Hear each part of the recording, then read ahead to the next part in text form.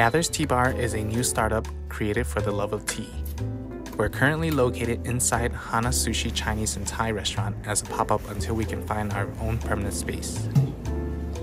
Our focus is to create an atmosphere of togetherness, to have a variety of teas from different regions of the world and bring people of different cultures together. We hope to create an experience where we can up the boba game and educate more people on what bubble tea is in Chicago.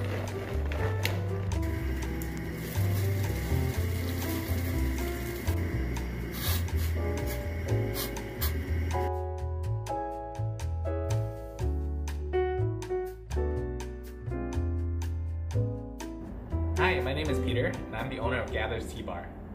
There's different profiles for each one. Green tea's obviously lighter. Black teas, they're more robust, more darker flavor. I just have a little bit of everything, and most of my teas, they have, like for example, roasted. It gives a nice toasty flavor to it. Even our Japanese tea, hojicha, it's the green tea version to the roasted oolong. Everything has a good, strong aroma. Like even Earl Grey. Earl Grey is black tea that has bergamot oil in there. Peach oolong, there's dried peach bits inside. The rose is a floral tea. That one has rose bits in it. Geimai cha is actually this Japanese tea. It's a brown rice green tea. Mathis is another floral tea. It's different from jasmine. It's actually sweet and floral at the same time. And I do batch brew 2 teas, which is my jasmine green and Assam. I have that as my classic tea, so with that tea, it's pretty standard with most tea shops. With the black teas, some shops they use like Earl Grey, they'll use Ceylon. In my case, I use Assam. Assam is an Indian tea, and it's one of the teas that are widely used in Taiwan. I want to stick to a little bit with the traditional Taiwanese style and mixing with a little bit of fusion. It has a bit of like LA vibe to what I'm trying to do, like Taiwanese LA.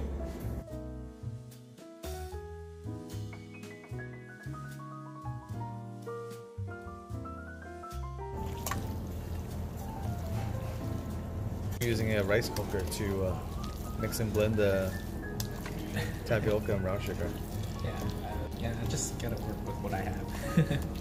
But I I hear a lot of, or when I did my research, I know a lot of like startup tea shops out in LA. Same thing. They started from a rice cooker, then they worked their way up. Yeah. They eventually use like induction cookers. Yeah.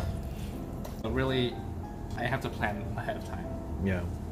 And the thing is that when for like running a bubble tea shop, it's just, and especially the idea behind Gather's, just there's a lot of people, they'll just come all at once, and they'll either come in waves and packs, or it's like, oh, they don't.